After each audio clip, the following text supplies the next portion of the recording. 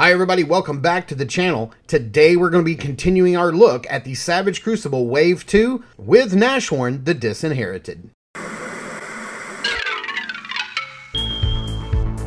If Saturday morning cartoons fueled your imagination as a kid and powers your action figure collecting now as an adult, then you're in the right place.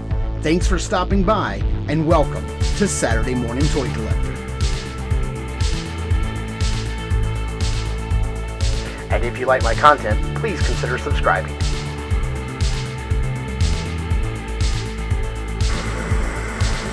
Hi everybody, welcome back to the channel. Today we are going to be continuing our look at the Savage Crucible Wave 2 lineup that the fine folks over at Harbinger Studios has sent my way. Today we're going to be taking a look at another action figure from that line, somebody that I didn't know a lot about. But today we're going to be taking a look at Nashorn. Now, is this guy the actual long-lost leader of the Arnica Resurgence movement? And yes, I am reading that from their website. Or is he just a gladiatorial arena combatant named Nashorn? I don't know. I guess we'll have to find out. So without further ado, let's just get right into the review. All right, starting off with his accessories here, we do have two of these shoulder pauldrons. Now these are going to plug into the back of the arms, not the back of the traps here. They are gold and they have like this kind of like Roman-esque look to him, which I kind of dig, and knowing his backstory a little bit, it seems very befitting of a gladiator in a tournament. Then we have his shoulder pauldrons, which are these large scalloped pieces that are both red and silver. I love all the scalloped lines here and the little dots in the front. I think look kind of neat, and they tie into the overall like red motif of his armor. Next up, we have this small little knife that will fit onto his back of his loincloth. It's got this nice little silver blade, gold handle. I like the little touch of leather wraps around the sheath, and I love the stitching on there. I think that looks really cool. Again, the hilt of this looks very kind of Roman or gladiator like.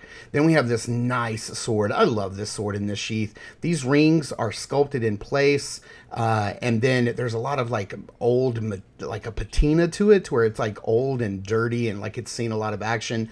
The hilt and the sword itself, there's a lot of distress and pitting on the sword. This blade has seen a lot of battles, and I really like the design of the hilt and the handguard and the pommel, and I think this looks great. And I'm assuming that there's going to be some sort of like string, rope, or soft goods piece that you're going to be able to use to connect this to his back or his side. I'm not sure, but I'm really hoping that that's gonna come with the final figure, so we'll have some way to attach that to him. Then he's going to come with two open splayed gesturing hands with horizontal hinges. And we did see that he's going to have some bonus hands in the pack that we took a look at yesterday. Here he's got two weapon gripping hands. The right one is on a horizontal hinge, and the left one is on a vertical hinge, which I really love. So maybe Nashorn is a lefty. Maybe he's a southpaw.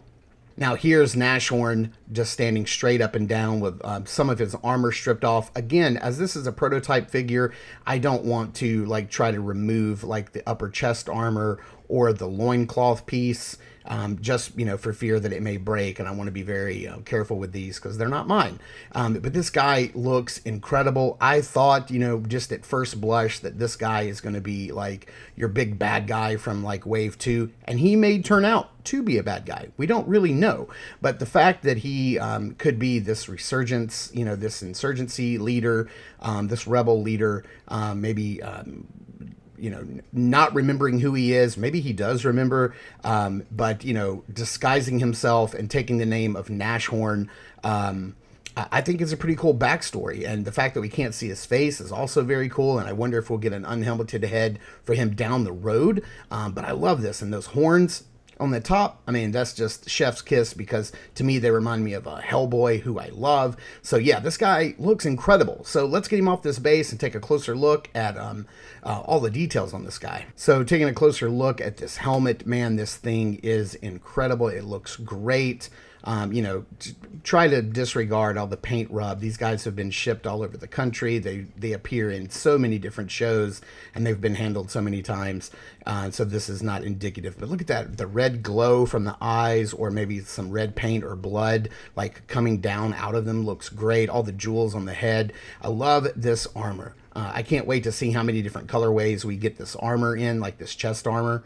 I think it looks very cool with like the way that it looks very metallic, but also organic at the same time. It's giving me like xenomorph vibes from Alien. You can see some of the human arms that have been sculpted here. This is the first time we're getting a look at like a human character. You can see the hole in the back there. That's for like the knife to plug in. Again, we've got a little ringlet here, and then another ringlet on the other side for that sword. I love the gauntlets with the little jewel stuck in the middle. That blue jewel gives a little pop of color around his midsection.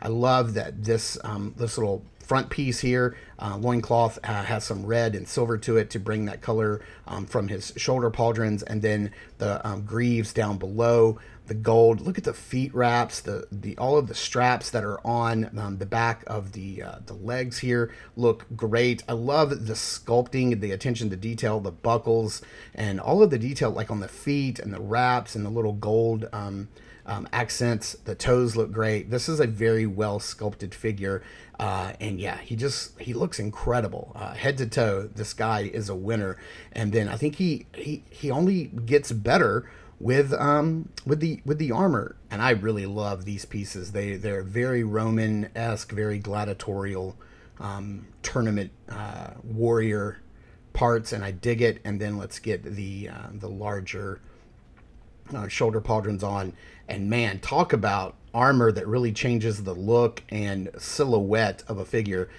Man, this just makes him look so much more menacing. It kind of changes him from like this gladiator look to like maybe a general leading an army down the road. It just looks fantastic. This guy is just very menacing and very scary, and he does, you know, if he comes out being a good guy, that's incredible. But man, he's giving me some villain vibes. We have to wait and see how this character turns out in the lore, but he's doing it for me right now.